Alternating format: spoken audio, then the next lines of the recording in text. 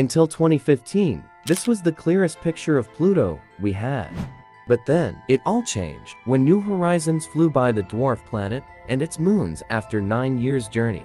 It began its long trip in 2006. 1 year later visited asteroids belt, then used Jupiter's gravity to boost its speed. Eventually, New Horizons started approaching Pluto and sent the first high-quality photos of the mysterious world. This image was taken only 12,500 kilometers from Pluto's surface.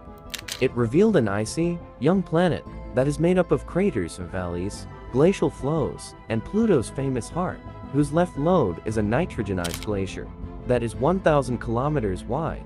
New Horizons also encountered 5 Pluto moons, including the biggest one, Charon, that has a brown spot located at Moon's north pole. Now, New Horizons is flying through the Kuiper Belt and should be operating until 2030s.